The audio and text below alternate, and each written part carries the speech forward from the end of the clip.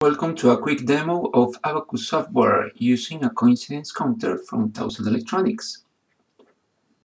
To begin with, you click the Connect button, select among the available devices, and then you may start an acquisition. You can customize your interface by showing or hiding different windows for plots and values, selecting your channels, and also you can select different colors for each curve. And you may select different line widths to make them wider or narrower as you prefer.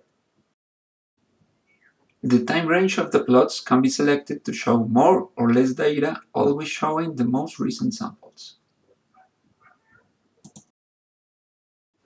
You may change your sampling time during your acquisition, for example, let's say half a second, or to reduce it to even less, like let's say a quarter second, and down to 1 millisecond. That's the shortest time. You can also extend or shorten your coincidence window down to your device resolution, in this case 2 nanoseconds, and then adjust the delays of each channel. For example, here I'm delaying channel A in 4-6 nanoseconds, and the coincidences are lost. But then you can regain these coincidences by making the coincidence window wider, for example 6 nanoseconds.